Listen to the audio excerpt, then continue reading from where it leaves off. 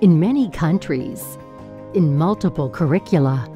The publications of Allen Weiss over multiple decades, in multiple editions, have been central to the evolution of data structures and programming education.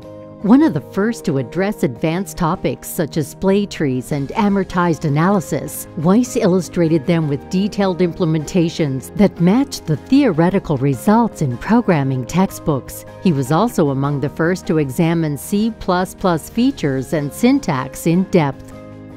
In addition to being an outstanding professor, Weiss was part of the Advanced Placement Computer Science Development Committee, tasked with designing AP curriculum and exams for U.S. high school students. Eventually becoming committee chair, Weiss in many ways anticipated the transition towards a curriculum based not on a programming language, but rather CS principles. While participating in partnership programs with other Florida universities, he pressed for more relevant and challenging courses and support for high-ability students in need of financial aid.